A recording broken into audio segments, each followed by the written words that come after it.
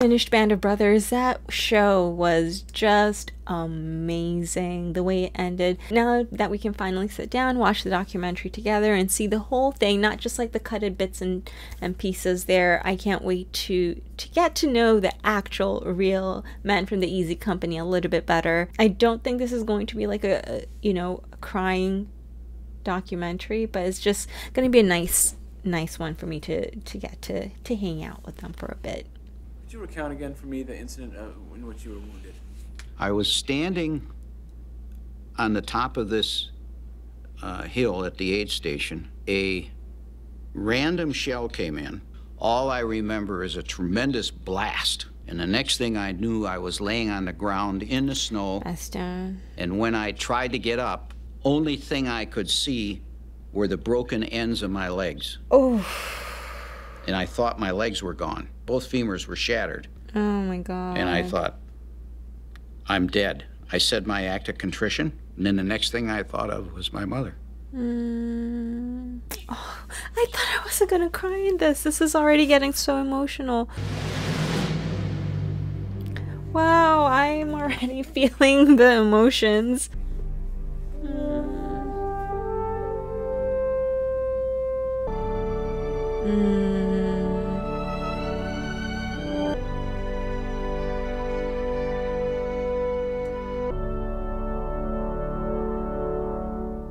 My name is C.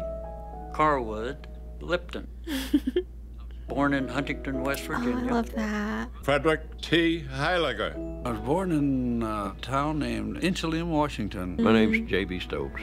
I was born close to Bonham. My father was worked for this railroad. My nickname was Babe. Mom had 10 children.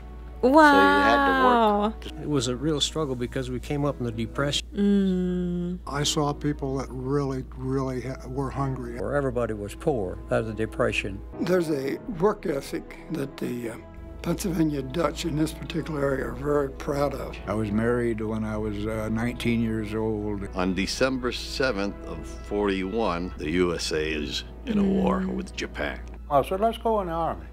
Something was wrong with you if you weren't in the service. It was just what you had to do. I was going to be in some top kind of a unit or I wasn't going to be in the Army. Wow. Life magazine had run an article on paratroopers, and I just got interested in... Wow. Nobody forced you to do this, and it was the notion that you wanted to do something. Yeah. You wanted to be with the best. We was proud to be paratroopers. You know those people better than you will ever know anybody in your life. Each man was like a heavyweight champ of the world boxer. We marched 118 miles in 3 days. Some of them lost as much as 40 pounds. Wow. You know, they weeded out so many. They couldn't keep up with them. You understand? They were good men. I couldn't. Climb this mountain called Currahee every morning. Of course, the name Currahee. Even after eating sketty.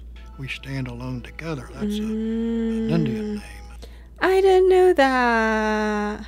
You'd see them laying beside the road, you know, going up and coming back, you know, where they're sick. You would still go out on your own and run the mountain at night, which was ridiculous. Yeah. Because when you had to run it during the day, all you did was bitch and moan. At night, they'd get a couple of guys and go up and do it on your own. Wow. The paratroopers of the 101st Airborne Division was as well trained as you could get a soldier to be. We packed our own chutes for the first jump. Nervous as hell getting on the... I love how they're putting in everyone's, like how it's cutting it all in. Broke a foot on the first one. There was a bunch of guys out there that already made their jump, hollering, you're going to be sorry, you know. The first jump you make is not all that bad. As I went out the door, I was blank. But after that, it wasn't as bad.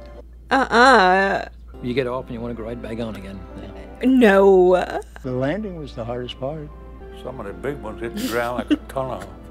The thing you worried about most was your chute. Did you pack it right? Oh, God. All kinds of ideas of what you might have done wrong. Yeah, I'd be terrified. We were thoroughly prepared, physically and mentally. Thus, we started off for Normandy. Will I ever be coming back? I don't know. you're going to be jumping behind the enemy lines. Right. You're right. You're thrown right in the middle of it. We were stationed in England for about a year before D-Day. Just about a week before D-Day, they put us in. You couldn't get out of the camp. That's when you felt that this is it. They had debriefing to tell you what your mission was. We knew exactly where we were going to go. Knew exactly what to do. Had no idea that there was that much hardware. We had confidence in our leaders and the plans and preparations that had taken place. We were confident and calm. We carried everything that we thought we could carry. I can't imagine walking around with all of that. As long as I was in that plane and safely out of that plane, that's all that I worried about. Yeah, because there were some that didn't make it out the plane. The whole plane went down. I had no feelings whatsoever. Like I said, my feelings was for my brother at that time. And that's why I think they nicknamed me Wild Bill, because I did a lot of killing D-Day. Right. Yeah, I remember that. Black was terrible. It was like a July the 4th celebration. You could hear it going brrr, like gravel hitting. That's why everybody wanted to get out of the plane as fast as they could. The pilots, okay, we got so much gas, and we're going to have to get back to England. There was a certain relief, I think, when the green light came on and everybody said, let's go. The opening shot from the prop blast, that's when I lost this famous leg bag. The British come up with this. They call them leg bags, 40 or 50 or 60 pounds. That's crazy. Everyone that jumped with a leg bag or supplies, they lost it. Yeah. It tore right off. I looked to see if my parachute was open, and you could see tracer bullets burning holes through the parachute. Only I was gone out and my leg was in, upside down. And Paul rolled me out. Paul Rogers rolled me out. Picked him up, threw him out, I guess. Firing in every direction. My chute fell across the power lines and I hit that fence. Oof. It had glass in the top of it and cut me up. You weren't even, wow. I was down. And we wasn't anywhere close to where we were supposed to be. Right, you gotta start figuring out. We had to make our way back. And we were running into Germans everywhere, but... And then there I was with a trench knife and a canteen of candy bars in my pocket. Dang. They'd only run across somebody who had been killed. As on the beach, those people coming in on those boats. Yeah, you clear a target. Just waiting on them. They had it tough. Yeah. I admire every one of them. Yeah, I don't want to think about Saving Private Ryan either. Whew. Did they go and film there or no? The Germans had moved in there and camouflaged us so well. 12! Lieutenant Winters had us set up a firing position. Went up to scout it for myself, rolled out along this hedgerow. And he was able to size up combat situation. That is such an amazing, like, the best way to take skill. care of whatever the problem was. And as you throw your grenades, I'll charge up with the rest of the guys. I see a couple of Germans over here about 30, 50 yards away. So I pull out a hand grenade and I pull the pin on. Time it got to them, it went off in the air, and I got one of them. All jumped into the first position. They worked them Germans like a dose of salt. And I saw an arm stuck over that tent and one of those potato masher, and that thing fell right down in that trench. I felt like it blowed my butt over my head.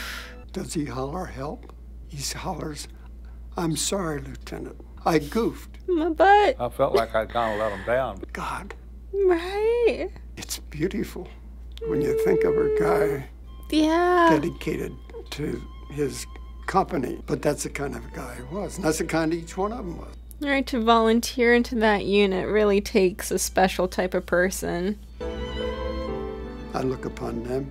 Each one of them proved himself. And maybe if I had been harder, there would have been a couple more men going home. You can't say that. Chances of survival is very, very slim. We got that done in look at that. Edinburgh, me and Johnny Martin.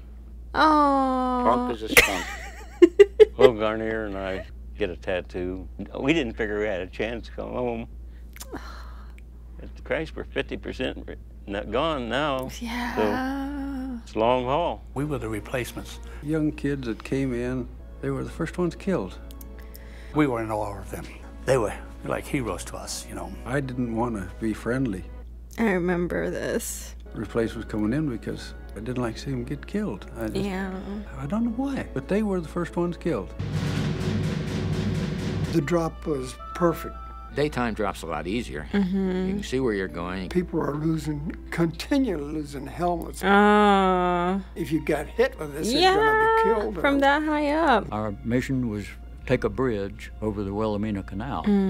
Just as we got to it, it blew up in our faces. These rocks and timbers were flying. It took us till the next morning to get across. But once we got in, the Dutch, they... It was marvelous. Their reaction. They loved Americans and still do. They call us angels from the sky. Their welcome was unbelievable. And they hugged you and kissed you. We didn't mind. You sure didn't. Yeah, we didn't mind at all. Had some substantial battles there. They could observe any movement we made. They could shell us, mortar, when they had a target of opportunity. Mortar shell, and I threw my arm up like that, and it went through my arm and hit me in the head, and I was bleeding pretty good. And I sort of peeked over. I see a hand there with a potato masher, and he threw it at me. I ducked down, it bounced off my helmet. I hollered out to the guys below. If Lesniewski hadn't hollered live grenade and is laying right in front of me, in my face practically, I know I'd have either had my head blown off, definitely been blinded. Not anyway. It caught me in the face, neck. I said, get the hell going back. And I had 8 grenades. I could hear screaming, hollering, crying, you know. So the doctor that counted the holes in me down at Nijmegen said there was 32. The 88 was the fiercest cannon or anti-personnel airburst. Whoa. And that was the bad ones. I saw a huge mushroom cloud. Joe Toy stepped out of it. I remember that like it was just, I run up and I grabbed him. I'm hit all over. He said, I'm bad. I said, I'm going to go see Jim. He said, bad as he was hurting. I already checked him. He's gone. Jim Campbell might be alive today. If he hadn't have said to me, you stay here with your gun, I'm going up. Never. I sleep on it, I eat on it, I'm trying to hold it back. Never. It's just so bad all your life. You gotta remember what one guy did because he thought it was his job, that he took a shot for you. That's... Jeez, I didn't think this episode would get to me. An episode. Because we're not seeing stuff. Oh, man. Oh, no, it is. This is Old Jack Woods. They went back. Sure looks different now. There ain't no snow. That's it. Yeah. Well, there's the town of Foy right over there. Field where those cattle are grazing. Half a mile away. Seeing them together there gets me a little bit. Of course, we'd come in here and go to sleep. We had our foxholes. Most intense I went through right here. Shelling. You couldn't believe it. You had to be here. We lost Muck and Pantella over on this side. They were killed instantly. Direct hit. They mushed mincemeat out of them. They were all gone, just disintegrated. I tell you, it's an odd feeling. The memories of the men, the times. It was the most miserable place I've ever been in my life. Yeah, I remember this too. Oh, yeah. A real cold night. First thing I'll say is I'm glad I'm not in Bastogne. We were short of equipment. We had confidence higher military authorities would get to us. There was very little information. Some of them even without weapons. Asking the guys that's retreating, you got any extra ammunition? We're marching towards it with hardly any ammunition. Snow, cold up to your rump. Trees are planted. They don't grow like they do in Maine. They're rows of trees. Oh. You look down a row and you can see a half a mile. Germans knew right where we were. You'd be surprised how quick you can get through that hard ground when somebody's shooting at you. Well, we say we became experts on foreign European soil. Frozen, it takes quite a while. Oh my gosh, that's you right. Ship it out. And by the time you get it done, they whistle for you we're moving out. That's frustrating. We knew from that we were surrounded. Earth shaking. If you live through them, you remember them for the rest of your life. One of the guys got hit in the arm with a piece of shrapnel. Took his arm off. He said, "Get my wristwatch off my arm." That always stayed with me. We withdrew back to our former position. And as we hit the woods, why, this tremendous artillery attack. They were letting us have it. Everything. Yeah, I was just so done at this point. Scared the hell out. I mean, I was scared, but I think I was petrified then. Sergeant Garnier lost a leg, and Joe Torrey lost a leg in the same place right there. Bill and I were ahead of him, and Bill had not been hit. Joe said, "Jesus Christ, what do I have to do with Yeah, that?" they said that in the show. And he's out there and have a medic, and I went out to see what I could do for him. Bongo, I got it too. Sitting on the ground, his leg was badly. He said, "Lip, they got old Garnier this time." I better not talk about him. Yeah, better not talk about it. We had lost some very good men. When a man was wounded, we felt glad for them. He had a ticket to get out of there. And when we had a man who was killed, we found that he was at peace. We're glad that he found peace. Squad leader named Mallet, he says, to this day, he says, "I haven't got one scratch." He says, "I'm afraid when I do get it, I'm really going to get it." He was right. It is a great personal honor to take part in a ceremony never before has a full division incited by the War Department. With that tradition, therefore, will always be associated the name of the 101st Airborne Division. Good luck and God be with each of you.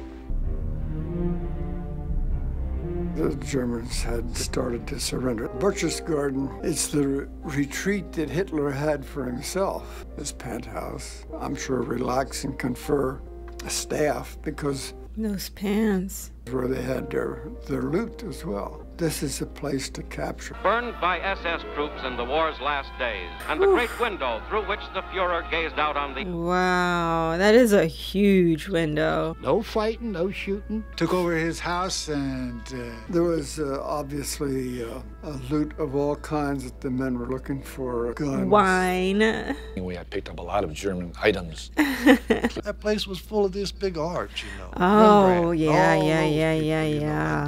Hidden in a subterranean chamber. Music 1,200 too. artworks worth untold millions are included. A warehouse full of gin. Oh, it was gin. And vodka and stuff like that. Wasn't much whiskey. Those people don't like whiskey. Set up a bar. Had 7 truckloads of champagne and cognac. Good times. So we stayed pretty well oiled for a while. Dang. I started drinking it one day and I didn't drink it. That is like picturesque. It looks like an ad. This is a good part of the series. Oh my God, I love this picture. It was a paradise for a soldier. I had no problem with looting because then I had seen the Holocaust. And I had seen what the Germans had done to displaced persons. If they picked up a few trinkets, I had no problem. It was a well-disciplined army, and those prisoners, they came down in formation. They marched down. I think we thought that the Germans were probably the evilest people in the world. We found out also that it wasn't the Germans, it was the SS, and the regular German soldier was not that way. Just handed me this little book I could have. It was a little Catholic prayer book for the Mass. Hey, I haven't got Nazis here. I got some Catholics. Catholic good enough to stick one of these in his pocket. That man and I might have been good friends. We might have had a lot in common. Of course, they were doing what they were supposed to do, and I was trying to do what I was. I have a great deal of respect for them as soldiers. And very disciplined, it seems. But they're still enemy. I was assigned this major. Oh, He presented me this pistol, offered his personal surrender. I accepted gratefully. Was there a reason they did it differently in the show? That I realized this pistol had never been fired. That's the way all wars should end, with an agreement with no blood on it. And I assure you, this pistol has never been fired since I've had it. We didn't come home and flout ourselves. Oh, we get the after. Oh, great. Went back to like we did before we went. But how do you go back to work after all of that? Like, where do you go from Went to this? work for a coal company. Took up a course in ornamental horticulture. Became an industrial arts teacher and a social studies teacher. I built homes. I went into construction. And I went with the CIA in Washington. Got my degree in 1948. Got a job working for Nixon Nitration Works. We have a lot of other wealth that means more than that. Everyone done well. I done well too. He went into construction. I want to welcome each and every one of you to celebrate the ending of a fine reunion. Just to give us a chance to get together and talk to each other, relive some of the Army experiences, type of affection that you get when you've lived through many dangerous situations together. Rely on each other. If you see the people today, the bond you can't explain. There's an intimacy develops like nothing that I've ever experienced anywhere, not in college. I like brothers. Yeah. I'm back in my youth now. It's fantastic. I'd like to make 20 more reunions. My family didn't know anything about it. I just didn't tell them. I just, you know. We didn't know Shifty the way the men. It was like that was another life. It didn't even dawn on me that he'd killed people. I really admire my daddy. We've been to France and to that cemetery. There's crosses upon crosses upon crosses. These were people that I knew, and these were, this guy here died at age 19 or 20. Whole life, never lived. Yeah. No children, no opportunity to have some satisfaction of building a life. These guys have been with each other in an absolute base experience, knowing you're going to die or thinking you're going to die or seeing people dying. I admire that. Yeah. My father, even on his tombstone, is Sergeant Joe Toy, 506 PIR, 101st Airborne Division. That's what he wanted on his tombstone. But as you know, every Army unit thinks it's the best. But we knew we were the best.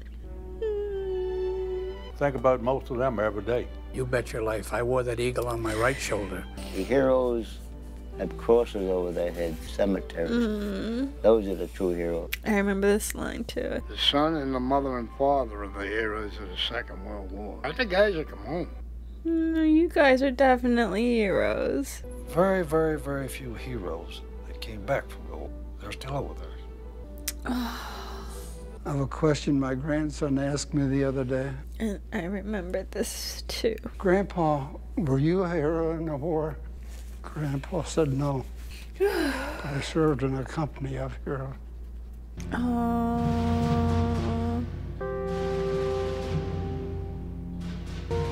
Is that Eugene?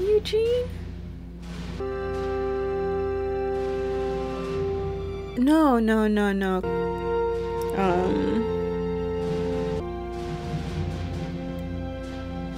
And I'd sing, and Garnier would try to come over and sing. Bridget O'Flynn.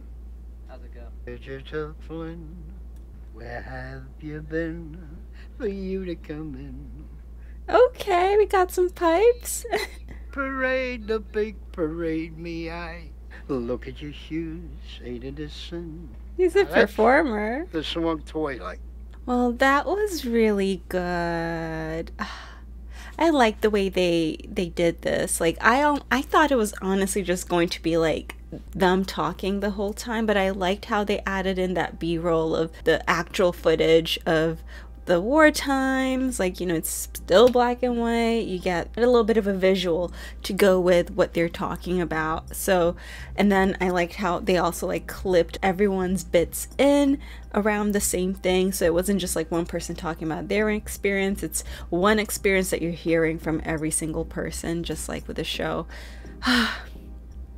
This is really good, and you do still get to see a little bit of like their personalities and through this and their stories and the emotional, like they all seem to have that general same feeling about everything, about like the real heroes still being over there, and just how much they value the dedication and that they all like shared and putting each other above. Yeah, we went through the whole of, you know, the season in this, and you know, there were moments that's like, oh yeah, I remember this, and I didn't want to think about that, or good moments too. So this was a really good way to wrap up the series and get to really meet the actual men from the Easy Company and hear their thoughts again, not just like a few clips in the beginning of the show. But I really loved how they did that with the the series, you know, by putting their actual clips in the beginning but not letting you know who's who, and then in the very end that big reveal, like it just makes it so they did such a great job. I know that Firefly might not be something that a lot of you may watch, but I'm watching Firefly, and then I just finished the episode where they were talking about it was about the quote from a book from Shan Yu saying that the only way to know about a person is, you know, like when they're near death, like when they're being tortured, or, you know, something along those lines, then you meet the true person.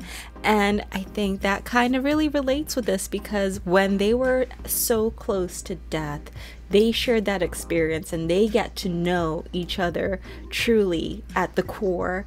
You know, like when push comes to shove, what type of person are you? And in a lot of the cases that you see here, like the guy who said, "I'm sorry for getting hit" instead of help, you know, it is just incredible.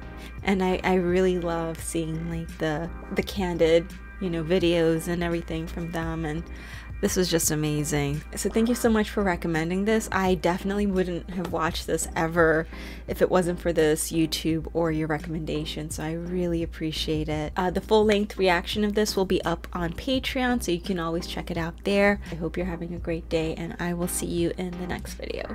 Bye guys.